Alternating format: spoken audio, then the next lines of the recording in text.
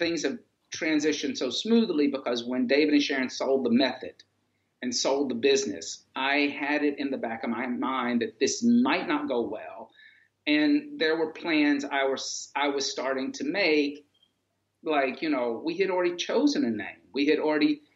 I had already written out a manifesto of like what I saw differently or what I didn't really, I don't want to say agree with, but was my personal interpretation of something over that how things would shift if we had to leave or if the method kind of couldn't sustain new ownership. So I started making plans for myself just as self-protection. Yeah. And that's really smart. Right. But as terms of, so I sat down with David in the cafe, and he said to me, he said, "Oh, do you regret having a yoga studio now?" Because at that point, I think David was really over owning the studio. Was tired of running a yoga studio. Yeah. And I looked at him and I said, "Look, David," I said, I don't have any regrets. I said, "I think that we've done amazing things in my community. We brought the first vegan street fair, and we've changed so many people's lives, and we have become an anchor business in this community. And we have changed, we have upped the ante within the state of New Jersey of what yoga should be."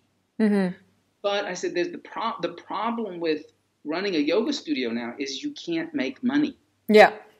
Between the fact that and I pointed out to him that when we opened the studio 8 years ago, Jersey City only had 2 yoga studios. By the time that the pandemic happened, there were 8 yoga studios in Jersey City, and 7 of them were in a 2-block radius of where I am. Then you have that's tough. Yeah, and then you have and the pandemic has probably helped kind of clear things out a little bit. But then you had things like ClassPass and Fit Reserve, and all of these student-based platforms that give discounts to the student and pay the studio less. So you're talking about your walk-in rate is $20 or a person, and you've agreed to you made a business deal with this company that says, "Oh, we can get you a lot of students, but we're only going to pay you $7 a head."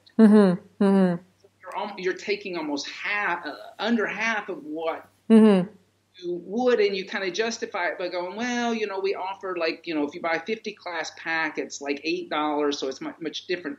But then, you don't build community because that person can only come one time.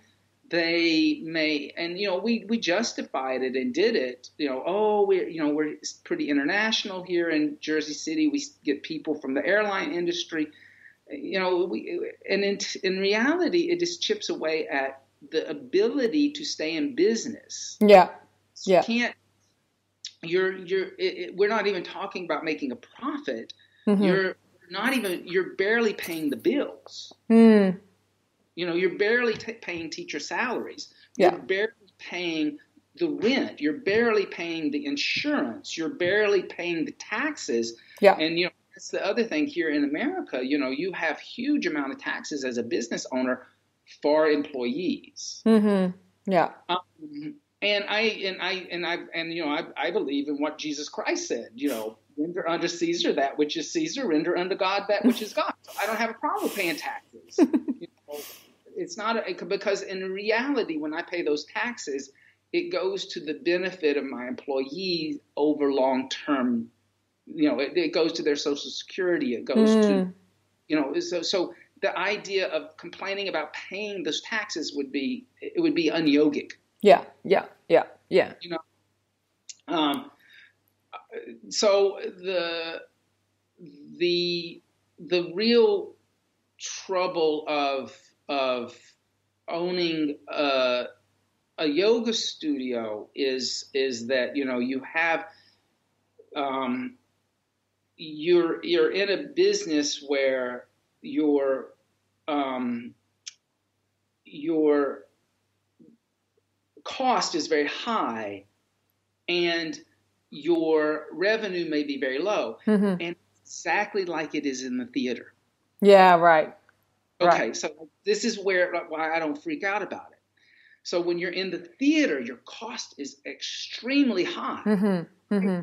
You have unions, you have people backstage, you have actors, you have people in the orchestra pit, you have the rent of the theater, the electricity, the everything, concessions, so complicated.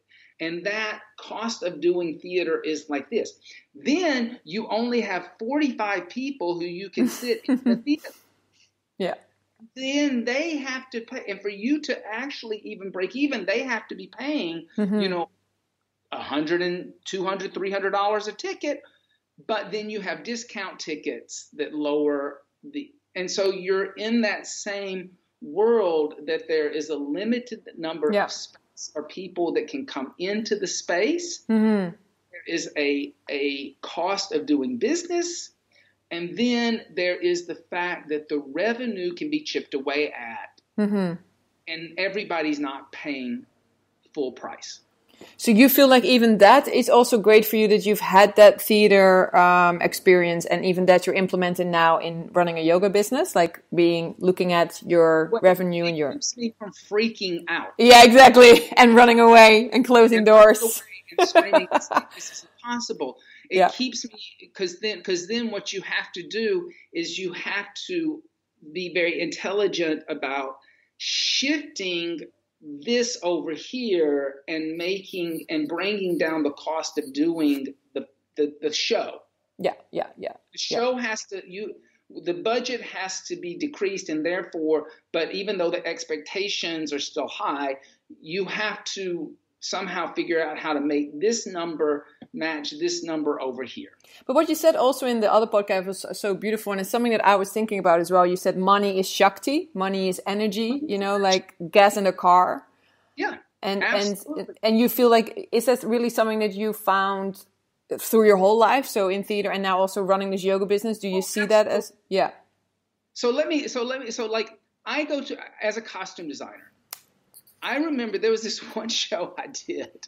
It's a really good story. It was an off-Broadway show about prostitutes in New Orleans at the turn of the century, and the gentleman who took all these wonderful photos of when the camera just kind of was created, he took I can't even remember the guy's name. He was a French guy. He took all these photos of the prostitutes in New Orleans. Okay, so we were doing this big, huge musical and on a shoestring budget. And so, I did the budget. I wrote out like how much each person and each character would have if we divided the budget evenly between all the cast members. And it was undoable. Like I could not dress the people in clothing. So I took the leading lady's budget, her $500 or whatever it was, and I went and bought a pair of shoes, a pair of pantyhose, and a wig. And her budget was done. And so I walked into a meeting with the producer, and I put the costume, a pair of pantyhose, a pair of shoes, and a wig on the table. And I said, with your budget, this is your leading lady's costume. Now, what do you want me to do for you? Like, what is it now tell me how to make this work, because her money's gone. They were so furious with me because that was the truth. That was the truth about, that was the amount of gas you put in the car. And exactly. The car, yeah. Anyway. Yeah. And the same thing is very true with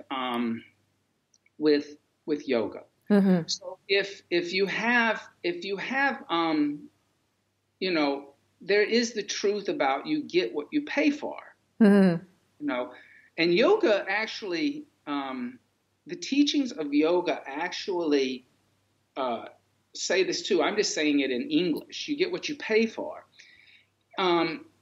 if you go to a studio where, it's a donation-based class, you're probably not going to get a very good yoga class. You might get a really passionate teacher who is going to give you a phenomenal yoga class. But even if that young teacher or that really enthusiastic teacher